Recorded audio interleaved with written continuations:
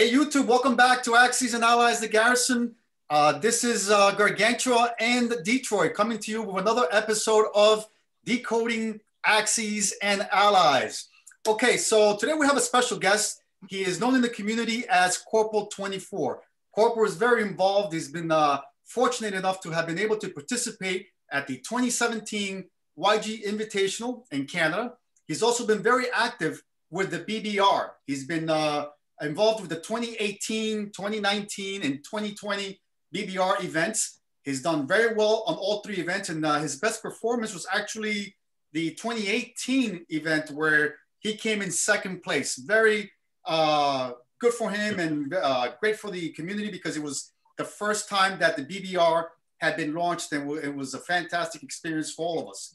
He was also involved at the Atlanta event hosted by G.I. Joe, again in Atlanta, Georgia. And that was a fun event that I was unable to go to. I actually bought my airline tickets, but because of personal reasons and work-related reasons, I was unable to participate in that event. All right, so let's do some housekeeping here. I know that I mentioned in the past that we were currently working on getting Doug Friend interviewed here in the segment. However, unfortunately, because of scheduling reasons, we have been unable to secure that event. However, I promise you, Doug Friend is on cue. Also, we were supposed to have released last week a Sea Lion strategy where Gargantua goes over his Sea Lion strategy for Global 40. Unfortunately, my bad, my mistake. I somehow must have deleted the episode. So Gargantua was not a happy camper, let's say, but it was an honest mistake. So that episode will be refilmed. We will upload it as soon as we get that going, guys. So I apologize. Anyway, so here we have Corporal 24. I consider him a very good friend of mine. We go back and forth. We talk about game strategies and game-related subjects all the time. Okay, so before we go ahead with Corporal 24, Gargantua, you have anything to say? Yeah, I do. So I know that Corporal 24 is a good friend of yours, but there's really only one thing that everybody wants to know, and everybody wants to know what happened, Corporal, in 2020 that after Detroit's 2019 performance, that you basically cut him loose the next day and said, I'm done with this guy. If I want to be a champ, I got to pick someone else. And you formed a new team with someone else. So we really want some insight into that, Corporal. Maybe you can to lead us into that and let us know how much of a friend you and Detroit really are. Absolutely. First, it's a pleasure to be on here. Thanks, guys, for having me on. Our pleasure. So after the 2019 Bloodbath, Detroit and we performed very well. We got fourth place. So 2020 came around and obviously COVID hit, and I wasn't sure I was going to go to BBR3. Things were kind of up in the air, and finally I said, you know what, I'm going to go. And I booked my ticket. It was like, I'll say maybe a week and a half before the tournament even started.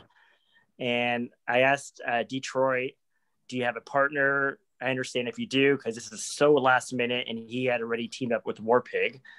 So that was totally fine. And I was talking to a gentleman on Facebook, and a guy who recently joined the BBR chat by the name of the Chaplain. And I asked, hey, you know, I don't really know you, but do you want to be partners for the BBR coming up? And he said that would be awesome. And he booked his ticket. And that's how it went down, basically. And out of all things, we met Detroit's team in the medal round for the bronze. Who saw that coming? So there was no like hard feelings or no revenge or anything. It was actually a very good game. Came right out of the wire, and so yeah. it wasn't you. It was me and COVID. And yeah, okay, I see how it is. Yep, sure thing, man. No problem. Yeah. I'll buy that for $1. But carrying on. All right. I know Detroit's got lots of questions to ask. So take some thoughts. Yes. So let's get into it. The generic question that we always ask everybody here in the channel is for Decoding Axes and Allies is, how did you get into the hobby? What prompted you? What was the spark plug that got you into Axes and Allies? Yeah, I would say it was 1998. I was a junior in high school, and I went to Toys R Us into the game store, which is out of business now. And I went to the game section, and I was really into board games like Hero Quest, Battle Masters, really into those fantasy games. But I've always had a big love for history, especially like World War II history.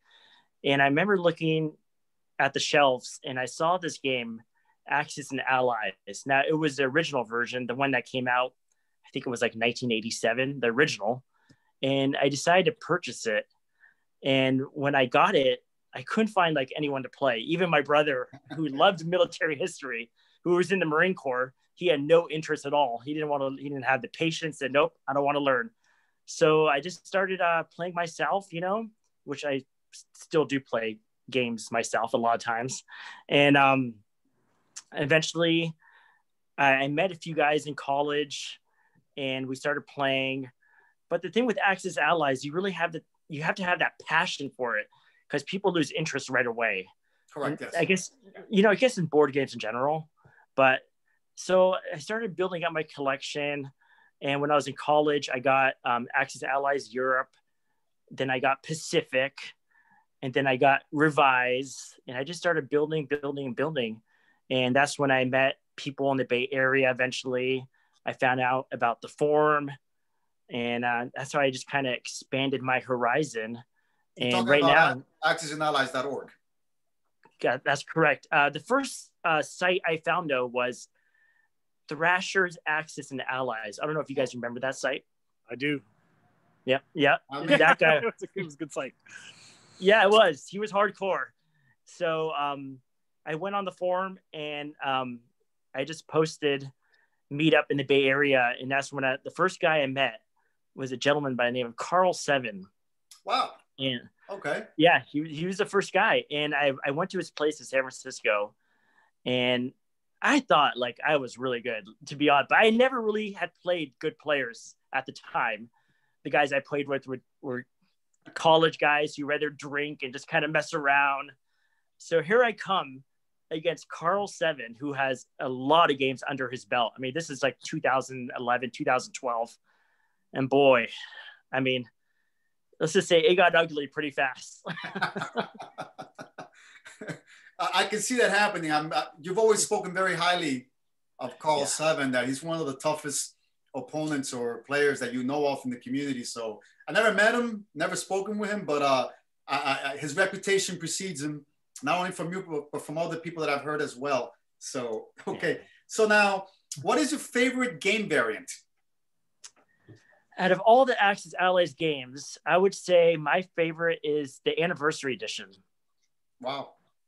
I call it a mini global. It came out in 2008. You have Italy as a nation. You have China as a nation. You have national objectives. This was the first game that used national objectives, I believe. And that was just awesome. I'm sorry to interject, Corporal, but do me a favor. Your camera is shaking a little bit. I don't know if you're leaning up against your desk there, but it's rocking the camera a little bit. So if you can back off a bit, maybe the rocking will stop a little bit. Sorry about that. Yeah, I apologize. Yeah, that's all right. Just figure out I interject there. So go ahead. I'm sorry. So Anniversary, I really liked a lot. Like I said, I called it mini global. There's two setups. They had a 1941 setup, a 1942 setup. It's well balanced in my opinion. It's a game that you could finish in a day most of the time. It's just like all around, just a very good game. I mean, I would give it an A+. Wow. And as much as I love Global and 1942 second edition, Anniversary all around, I think is just the best game. That's just my opinion. Fantastic. Yeah. No, I listen, I think Gargantua is of the same opinion. He likes 100%, big time. Yeah. So yeah. It's like when you go like, I don't know, like duck hunting, you know, and those guys bring their like $18,000 shotguns that are all like nicely enameled and all this engravings, all this beauty on it, like those World War I machine guns. You're just like, that's what Axis and Allies Anniversary is. It's awesome. Absolutely. So if there was one game that was your last game, unless you wanted to play for a really long time, that would be the game to play. So I totally agree. I would have to agree as well. Unfortunately for me, once Global came out, I never went back to Anniversary, but I do recall playing the game plenty of times and being blown away by it, because prior to that, there was really the revised version of the game, and the theater games were good, but the Anniversary edition just blew those away, and it was I found it to be a lot of fun to play. But as I said before, once we went over to Global, I never went back and played it again. But I know that Corporal, you like to actually play all the games, all the variants, right? So you're very much into Anniversary, 42, BBR, YGs. I think the only one that you haven't really played are the HBG 36 and 39. That is correct. Now, I do have the 36 map, but I'm short on pieces in that one. That's a big investment. And I also do have the 39 map, but there's more pieces I need. I haven't invested in those pieces yet. I would say my go-to game lately has been, besides going to the BBR tournament and playing Global every once in a while, the games I mostly play here, I would say, are Anniversary, 1914, which I'm a big fan of also, and the 1942 second edition, which is a great game also. Those are probably the three main games I play here. I would love to play Global, don't get me wrong. It's just the Bay Area is so expensive here, and it's tight quarters here. So no, I believe it. I believe it. Without a doubt. Any questions on your end, Gargantua? No, I'm good. I'm good. Let's keep going. Let's hit him with the next one. What is your favorite country to play with? What are you the strongest at when playing Global? Sure. With Global or BBR, my definitely strongest country is Russia. I know people hate. Yes. I know people hate playing Russia. I love playing on the defense in the beginning, just pulling back, buying infantry, artillery, and just waiting for my opponent to come into Bryansk, or what's the territory north of Bryansk? Belarus. Yes, Belarus. For some reason, I was thinking of Smolensk. Yeah. Anyways, yeah.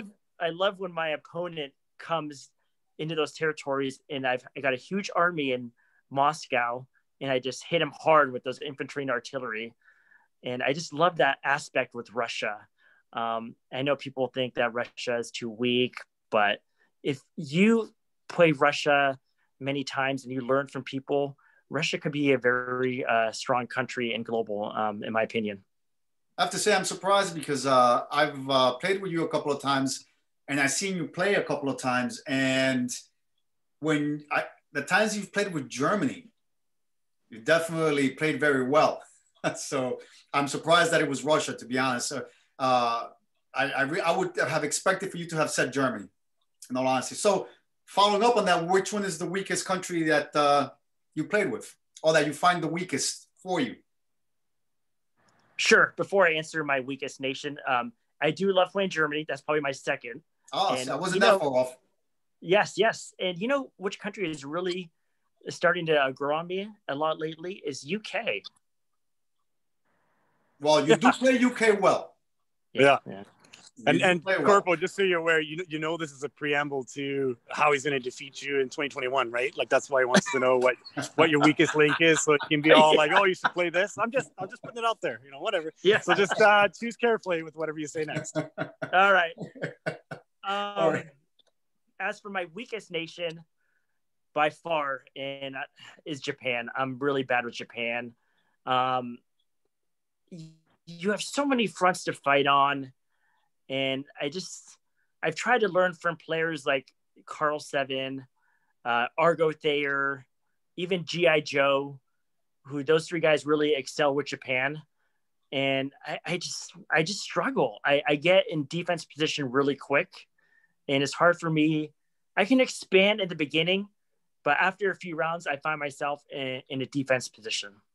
I hear you. Japan is not an easy nation to play, especially at the latter stages of the game, at least with the BBR, round 7 and round 8. You have so many variables going on and so many enemies or opponents that you're facing, and so many options that it gets very tricky. And if you're not an experienced player, it can literally overwhelm you. I know I've been there a couple of times. Before I go ahead with the next question, Carl, another housekeeping. Can you move your camera? By this point, I'm getting half of your face only. So can you move it if it's possible? How's that?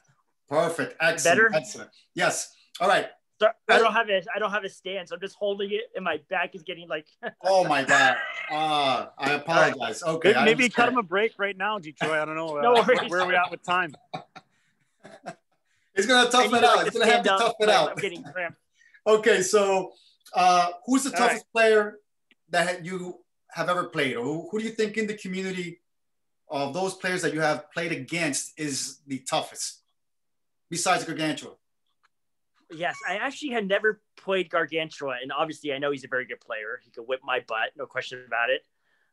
With all due respect to VK Cowboy, Hambone, G.I. Joe, and Argo Thayer, the strongest player I've played against, hands down, is Carl 7. Really? Okay. We need to get Carl 7 to get more involved with the BBR. Somehow get him involved with this variant. I'm working on it. Working on it. And I'll chime in here real quick.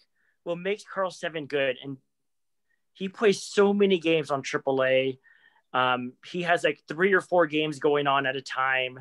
Wow. He's very strategic. He fast learner, just a very strong player, very aggressive, always thinks ahead. Just all around, just a very strong player. Yeah. Okay. So if you want to know the secret to defeating Carl 7, because I do it all the time. Okay. No, I mean, he's a very tough opponent. So Carl 7 and I always have a game. Always. There's always a game being played.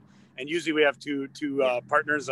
My partner's Knock 12 and his partner is Cobalt, I think. No, I don't know. He's got an interesting name that he goes by, but we all just call him Ray. Anyway. So the trick is with Carl is if you can get him sort of mid to late game and you give him like a couple of bad losses, even if they're not that bad, but he gets diced or whatever, he gets frustrated pretty easy. And he tends to just roll over and give up. He he kind of loses the focus. And then he's just like, this game is lost. I'm out of here. And he'll just throw his dice across the table and scatter all the pieces everywhere, and he'll just fold. So that's the secret to defeating Carl 7. You guys, I'm sure that he's going to watch this video. Break them He's going to watch this video and he's going to get real upset that I let his secret out. But that's the way. You just got to grind him out and hold on. Like, stick to your guns. Wait him out, and eventually he'll pop. And then you got to really start him. And you got to play like, it's not that bad, man. Come on, you can come back. Like, what if I give you a couple guys? And then he'll just So that's my advice to you next time you play him. Is just don't give up first. Yeah, we were trying to get him liquored up, and hopefully he can get sloppy. That was another strategy. No, he gets more dangerous when he gets liquored up because he'll go and take risks on 30% battles and win. Right. So the more nips of the creature he's got, the more deadly he gets. So that's like his secret weapon. Right. So be like, here's some water and bananas, and then he'll get cranky, and then he's more likely to fold. So yes, my pro tip, I guess. Thank you. Right, so good luck.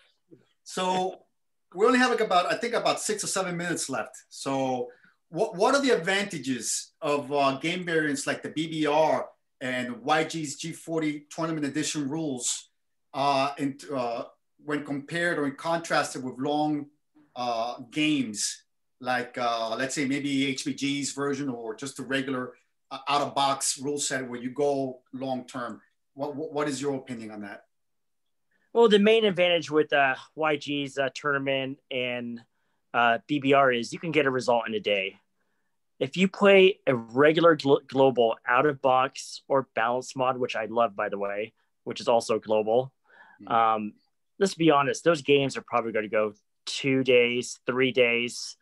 I played a game one time against Carl 7, and we played balanced mod, out-of-box global, and that game lasted 24 rounds.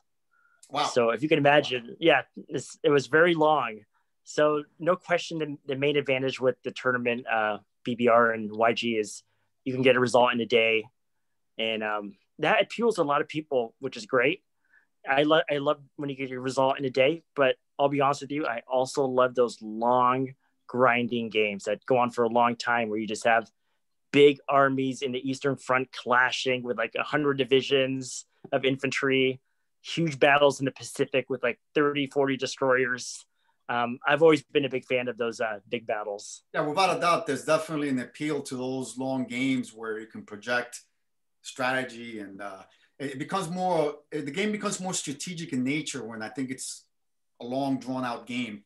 I think on shorter games, I think tactics, and even strategy, but more, I think tactics play more of a role on the shorter games like the BBR or YG's version or variant, right? So I think I would have to agree with you, but by the same token, I think one of the, as you mentioned already, what's appealing, at least to me anyway, about the BBR and YG's variant is the fact that you could play it in the day. And they're perfectly, actually they were created, designed with the intent to be for tournaments. Mm-hmm. And that's a very appealing to a lot of people. Also, there are many people in the community that do not have the advantage of having a bunker or a war room where they could pause the game, walk away, and then come back later, a week later, or a couple of days later, and finish the game. Most people out there do not have that advantage. So a shorter version of the game can come in handy. Absolutely. There's no doubt. So, all right. So anything else that Gargantua, Corporal, I'm giving away your name. Corporal, you want to say that you, before we end this episode? 2021 is going to be an interesting year. I know we have 2 BBR tournaments. We have one in March to my man Chaplin, great guy. He's hosting one in St. Louis. And then you have Sired also doing his thing in September. Correct. So hopefully everything will be okay with the travel. And if fingers crossed, I could attend both. Are you guys planning to attend both?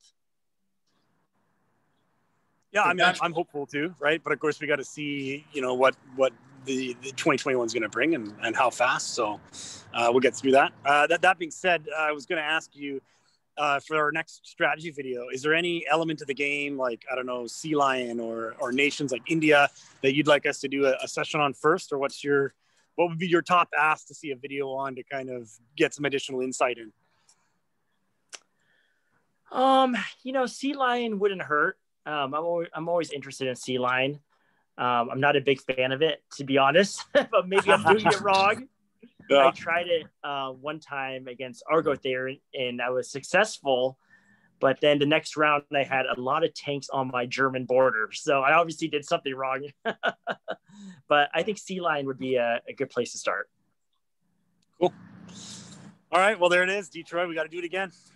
Absolutely. I agree. I myself, I'm planning I already made a commitment to Chaplin to be able to make it to the St. Louis BBR, which is going to be hosted, I believe, late March. Late March. Not exactly what the dates are, but I believe it will be late March. I've also made a commitment to donate customized pieces as prizes to be awarded to those participating in the event. So Chaplin is already aware of that. So he's counting on me going to the event. But of course, there's no way that I'm going to miss the BBR this coming September. So I'll be there as well. God willing, if I can and if I may, I plan to hopefully participate in other events if invited. And no guarantees, but for now, at least 2 events, definitely. BBR, both events, St. Louis, the other one in Atlanta. And of course, I'm making a commitment to YG also for his YG Invitational, which is the 2022 tournament that he's hosting, I think, August? Yeah. August, right? Yep. So I plan to be there as well. So I won't miss these events. I definitely got to be there. Okay. So, all right. So before we go, I just would like to make a shout out to a friend of mine, Gary Blevins, who is the host of Board Game Nation. He, not too long ago, recently launched his channel. The actual channel has been around for a while, at least the name, Board Game Nation. Very articulate, The quality of his videos, excellent, beautifully done. He's very professional. I highly recommend that those members of the community who are not yet subscribed to Board Game Nation to go ahead and do so. Again, Board Game Nation, Gary Blevins. He's been very active in Facebook groups, putting his stuff out there. He actually interviewed Larry Harris. Very good interview, very in-depth. He got into a lot of the background history on Axis and Allies, and they spoke a little bit about Larry Harris's father, who was a World War II veteran, on how that influenced the game and how it influenced Larry Harris. So, kudos to Gary for the interview and his channel overall. I can't speak any better. So in the near future, I will have a collaboration with Gary, and hopefully that'll fire, and that'll be something that you guys in the community will be able to enjoy. So having said that, guys, before we end the video, any last minute commentaries, anything out there that is popping up? No, thanks, Detroit, for keeping us on task and getting the next video out. That's it. Absolutely, absolutely. So again, I apologize for the delays in putting videos out there, but my bad, mea culpa. I somehow deleted the sea lion video that Gargantua, gave an excellent explanation to his strategy. We worked very hard at it, but I somehow deleted the damn thing. So, I'm sorry for cursing out here, but it happened. But we're also working on the Doug Friend interview from HBG, and we're also hoping to secure an interview with a young grasshopper in the near future. And God willing, we'll get the man himself, Larry Harris, to be interviewed here at the channel. All right, guys. So hope you enjoyed this episode, guys. Until next time. And as I like to say, don't forget to bunker down and play. Next time.